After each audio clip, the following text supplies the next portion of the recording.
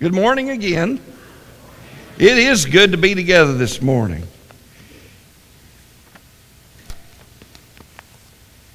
You have your Bibles, be turning with me to 2 Corinthians chapter 4, verses 7 through 11 is where we're going to be this morning. 2 Corinthians chapter 4, verses 7 through 11. Let's read this together this morning. But we have this treasure in jars of clay to show that this all-surpassing power is from God and not from us. We are hard-pressed on every side, but not crushed. Perplexed, but not in despair. Persecuted, but not abandoned. Struck down, but not destroyed. We always carry around in our body the death of Jesus, so that the life of Jesus may also be revealed in our body. For we who are alive are always being given over to death for Jesus' sake, so that his life may also be revealed in our mortal body. The skin horse had lived longer in the nursery than any of the other toys. He was so old that his brown coat was bald in patches and showed the seams underneath, and most of the hairs in his tail had been pulled out to string bead necklaces. He was wise, for he had seen a long succession of mechanical toys arrive to boast and swagger and by break their mainsprings and pass away. And he knew that they were only toys and would never turn into anything else. For nursery magic is very strange and wonderful, and only those playthings that are old and wise and experienced, like the skin horse, understand all about it. What is real? Asked the Velveteen Rabbit one day when they were lying side by side. Does it mean having things that buzz inside of you or a stick-out handle? Real isn't how you're made, said the skin horse. It's a thing that happens to you. When a child loves you for a long, long time, not just to play with, but really loves you, then you become real. Does it hurt? Asked the rabbit. Sometimes, said the skin horse, for he was always truthful. When you're real, you don't mind being hurt. Does it happen all at once, like being wound up, he asked, or bit by bit? Oh, it doesn't happen all at once, said the wise skin horse. You become. It takes a long, long time. That's why it doesn't often happen to people who break easily or have sharp edges or who have to be carefully kept. Generally, by the time you're real, most of your hair's been loved off and your eyes drop out and you get loose in the joints and very shabby. But these things don't matter at all, because once you are real, you can't be ugly except to people who don't understand. One of my favorite books outside of the Bible is The Velveteen Rabbit. It was written by Marjorie Williams and first published in 1922, and it's become one of the very classic stories of all time that teaches us as adults, I believe, as well as children, about life situations and typical events of life that happen to us. Some of us relate to some of those things. Our eyes popping out and our hair falling loose and becoming loose in the joints and getting a little worn shabby. And we relate to that. We understand, but we do that because this is real life that we're living. This young boy receives a stuffed bunny rabbit in his stocking, and it's covered with velveteen, a very inexpensive cloth material that they made animals out of. It was not to be one of the more expensive things. You know, one of those last-minute toys that you buy children to put in their stockings. And it's a great and wonderful tradition at our house to have the stockings. I love stockings. Some of the greatest things I ever got in my life came in my stockings. And you can visibly tell that those were some of the things that I enjoyed the most. It's usually where the chocolate peanuts were, and the Butterfingers, and the Lifesaver boxes. Anybody ever get Lifesaver? I used to get those. I got those every Christmas. They were gone in an hour, but I loved all 10 packages of them. But this segment of the book from the Velveteen Rabbit talks to us about what it means in nursery magic to become real. And I'll never forget the first time I heard this story because it meant so much to me. And I started getting ready for this lesson, and this last week as I studied, and Chris did a magnificent job last week, and appreciate the fine message he did. But I walked in sometime later in the week and was going to come out here and practice this lesson, and I went, wow! I didn't know this was going to be up here.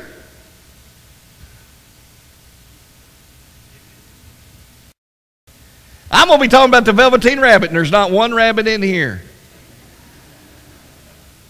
And then a voice spoke in my head and said, dummy, they didn't do this for you. But isn't it beautiful? Our children are going to be graduating from Hilltop School tonight, and they're having their closing program, and this is part of it. But I got to looking in these bushes over here. I thought I heard something scurrying around, and there's nothing there. But anyway, I started thinking about what does it mean to be real? And it would be strange if we had a real rabbit just all of a sudden pop out of here, wouldn't it? It's not going to happen under my watch. Now, if somebody found out about it and it happens, it's not me doing it. But I got to thinking about what it means to be real spiritually. And I asked the question, am I real? Am I real? Am I living the life that I need to live? What does it mean to be real? I mean, have you ever really stopped to think about it? What does it mean to be real? Or maybe you've asked the question that so many teenagers ask their parents, why was I ever born? I heard that at least 15 times from my children. I never said it as a child, more than once a day. But as we go through life, we want to know, why are we here? And what is it about this life that's so special? Where is my place? We all want to know what it means. Where do I fit in? Am I loved? Am I real? Am I the person that I need to be? Am I trying too hard? Am I not trying hard enough? Is it coming across? Is my point getting there? Am I being the right kind of father? We ask all those questions. But I think one of the most important that we need to ask is, am I real? Am I real? I believe that over the years we've all become familiar with the idea of what it means to be real when it comes to the idea of truth in the church. We know that it's the Word of God. We talked about it in Bible class this morning, that there are so many people in this world that do not believe that the Bible is the inerrant Word of God. And it comes from a lack of faith. Our faith should be that this is the inerrant Word of God. It's God-breathed. God gave it to us, and we need to believe that and accept that and to have it work in our lives. But have we ever considered what it means to be real in our spiritual lives? What is real spirituality for us? And do we consider that as a part of being real in our faith? Real isn't how you're made. When we become real, it isn't something that happens to all of us.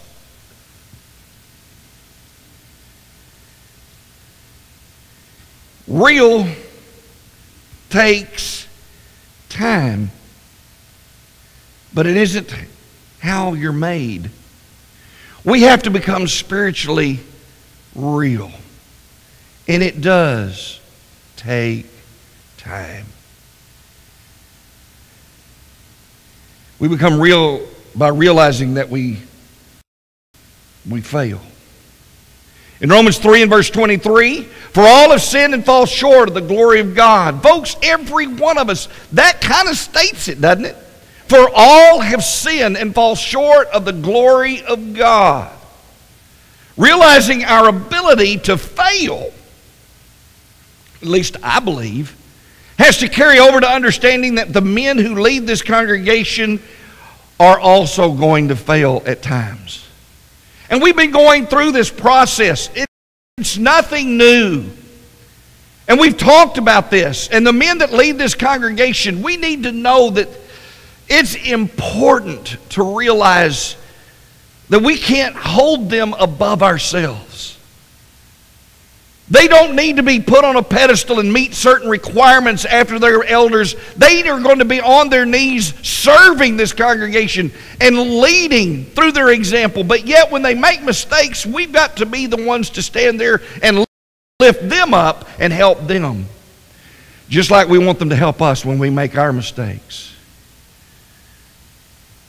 Are we without sin? Are we the ones that are living without sin? I don't think so. And we need to know that. And we need to be ready to help these men.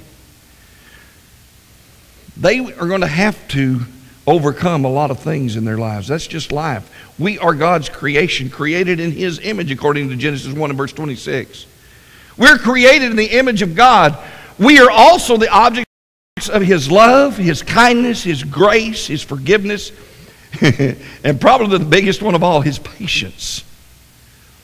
Somebody asked me one time, why do you think it is that God has not come back yet? Isn't the world ready? Haven't we had enough sin in our lives, in the world, in the worst state it's ever been? What is it that's keeping God away? And I believe the word is patience. God doesn't want anybody to die without Him in their lives. He wants all men to be saved. We have to be patient. We have to understand this is who we are. We're people, humans, but we're also Christians, children of God, given over to a life that says, I may not do it perfectly, and I may not do it the best as anybody else, but I'm going to do what I do for God, and I'm going to bless Him with my life and thank Him for what He's given me.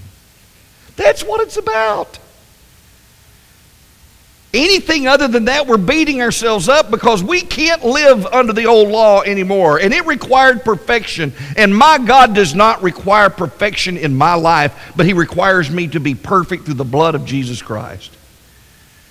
And that's the way He's going to see me. This is who we are. Being real in our Christianity should never mean that we must be in line with modern philosophy, modern religious ideas, or any moral world traditions or things that happen. Real comes from being in love with God. And we as a congregation need to be in love with God. We need to be who God wants us to be. It is a kingdom thought that we must have. It's a kingdom thought. It's a thought that we need to have God in our lives, and we need to be a part of the kingdom, the family of God. And it needs to be who we are. That it just exudes from us. People ought to be able to ask us, what is wrong with you? When in reality what they ought to be asking is, what is right with you? Because they'll be able to see it. But see, the world doesn't see things like that. They don't see the joy that should exude from our lives because sometimes we don't show it. We become worried and like the little Velveteen Rabbit, well, what does it take? And it doesn't happen overnight. And it does take a long time to be what God wants us to be. But you don't stop being because you aren't yet. You don't stop trying to be because you haven't attained it yet. It's a long process. It's a growing process. I remember one of my bosses, whenever I lived here, and if he ever sees this, he'll deny it, was intimidated by his mother, who was his boss. Great lady. Lady's name is Miss Cameron, Evelyn Cameron. And the company was T.B. Britt Lumber Company. Used to be over on the north side. And Doug Boyce, her son, was a great guy. I loved Doug. Doug and I were good friends for a long time. We got along fine. But I want to tell you something. He was intimidated by his mother. So he would do things without telling her. And it was the first time I ever heard the statement, it's easier to ask for forgiveness than it is permission. You ever heard that? I learned that from him. I heard that from him. I learned that it's not really a good idea. Because I saw what it did to him physically and mentally. Folks, we just need to get to the point where we're asking for forgiveness.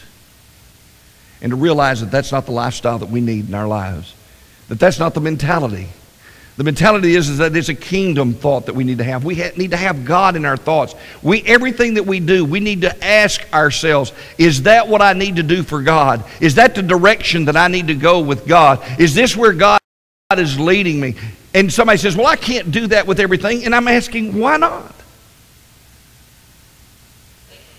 I had a guy tell me one time, not every decision that you make, you have to go to God in prayer for. I said, well, why not? He's there. He already knows us. He's leading us. He's wanting us to be His. It's an understanding that love comes through what God has done for us. John, verse 3:16. For God so loved the world that He gave His only begotten Son, that whosoever believes in Him should not perish but have everlasting life. John 4 and verse 10. This is love, not that we love God, but that He loved us and sent His Son as an atoning sacrifice for our sins. The sacrifice has been paid. All we have to do is accept it and ask for that forgiveness when we mess up. It takes commitment to serve others who are not real.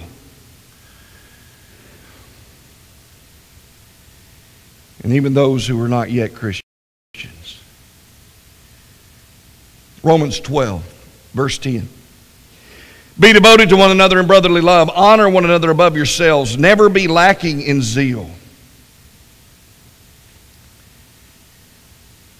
But keep your spiritual fervor serving the Lord. Never be lacking in zeal, but keep your spiritual fervor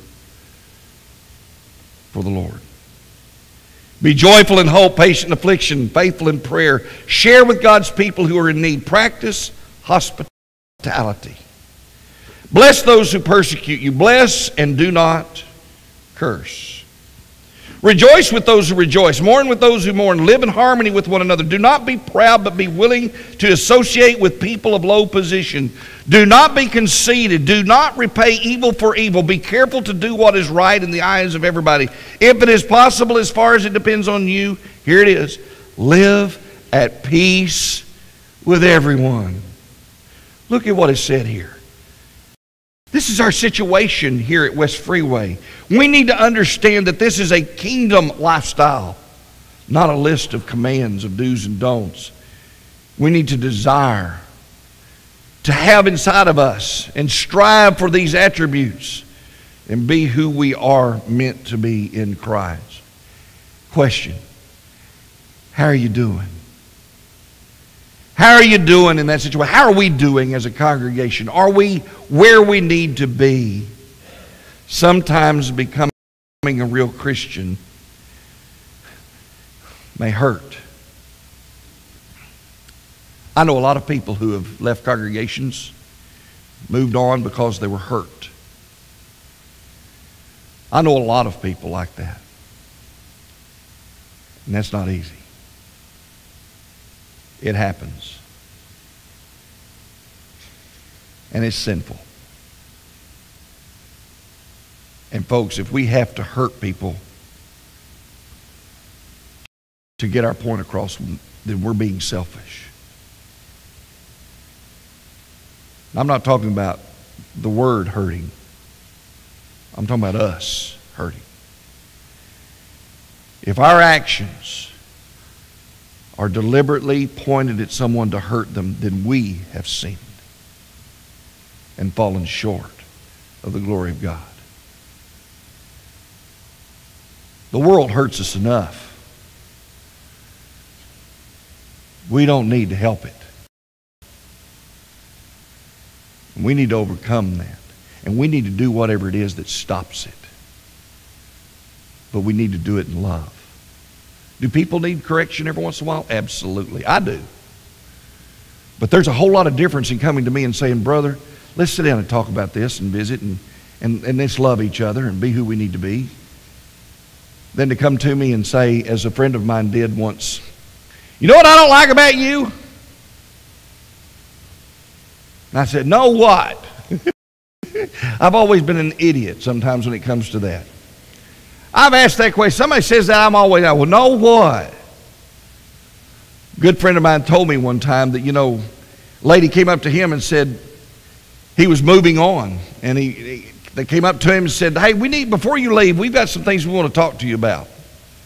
And he said, all right. So they set up a meeting, and he thought that they were just going to part company and they just had something to say. He said, we want you to know these things that we've held against you since you've been here. And they pulled out a notebook. And he let them get all the way through it. And he looked at them and said, you don't love me, do you? And they said, yeah, we love you. That's why we're here. We want you to know that these are things that you're doing wrong and have been doing wrong all along. He said, you don't love me. They said, what do you mean? How do you know we don't love you? This is why we're doing this. He said, well, then you don't understand love. Because if I'm not mistaken, he said, in 1 Corinthians chapter 13, it says, love keeps no record of wrong. How are we doing, folks?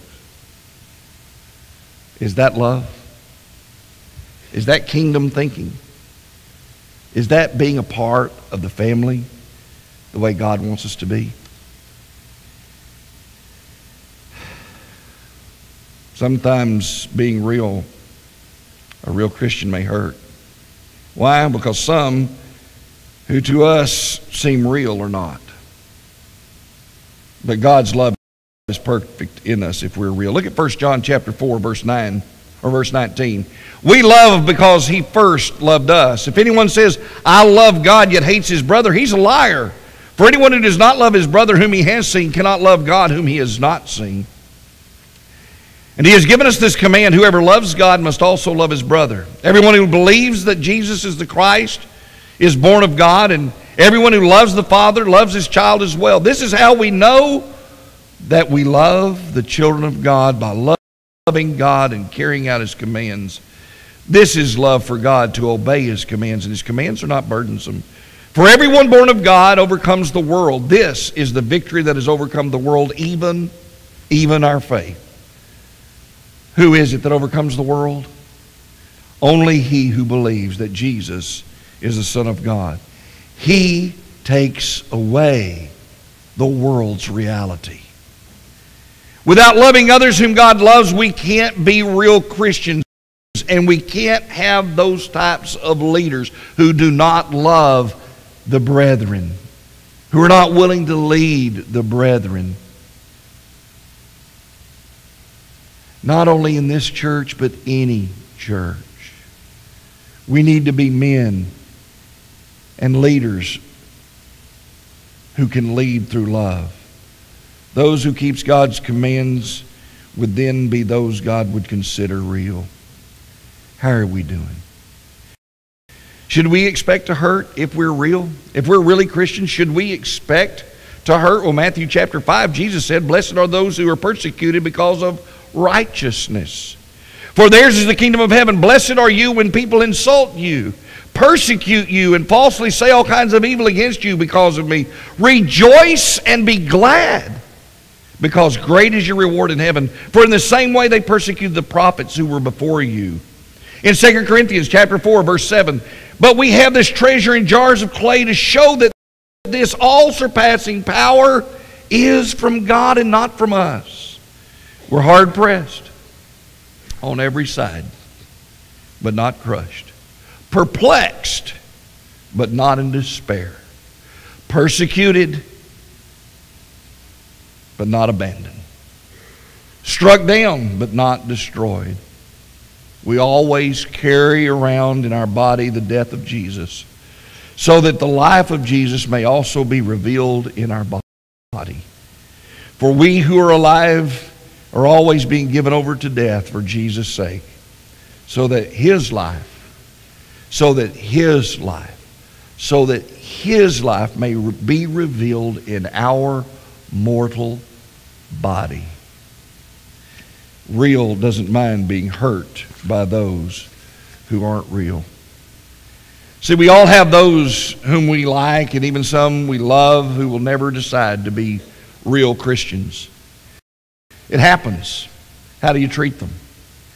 Well, you treat them with love and encouragement, never condescending, nor with the idea of cutting them off.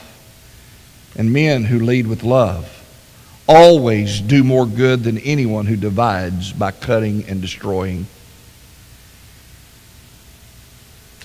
To be real means that we must be made to keep our reality pure and open for others to see. Philemon 1 verse 6, I pray that you may be active in sharing your faith, so that you will have a full understanding of every good thing we have in Christ. Folks, we need the people who share our faith so that we can have a fuller understanding of the things that we've been given in Christ as a child of God. We need that.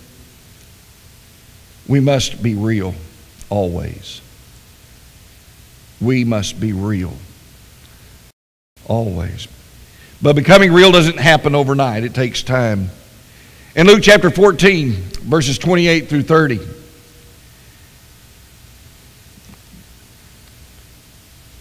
we find that Jesus, writing here or speaking here, says, suppose if you wants to build a tower,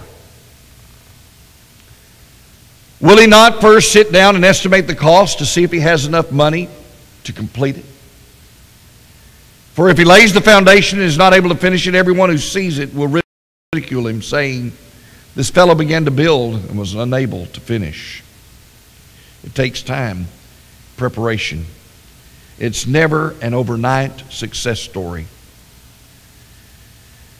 It takes true commitment. Real Christians and real Christian leaders must put God first in every aspect of their lives, their time, their money, their desires. It takes that type of commitment to serve others who are not who they think you or who you think they ought to be, but that's what is needed. This is becoming real by being real to God. Through being real Christians, living real Christian lives out of love for God, by realizing who we are and whose we are, by realizing that God is the one that makes us real, and He does it by loving us. And because of that love, He offers that forgiveness that comes through His Son. That's where we come to an understanding that it takes commitment. That is becoming real by being real to God. He helps us to see the need to have men in leadership that will be compassionate, loving, caring, and joyful in spirit. He helps us also through that to love the unlovable.